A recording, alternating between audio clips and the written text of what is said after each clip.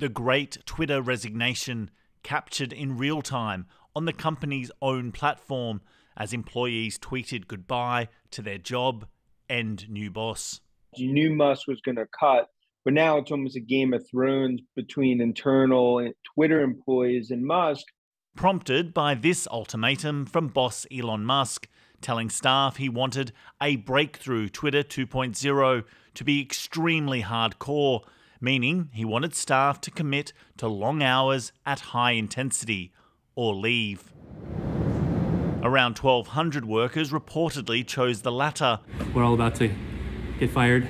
Adding to the Twitter casualty toll, Musk culled half of the company's 7,500 employees when he bought it last month.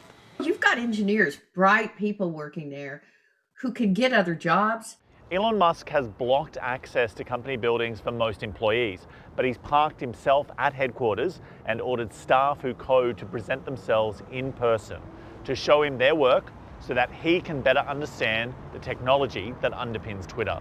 With key coding personnel leaving, experts say it leaves the platform vulnerable.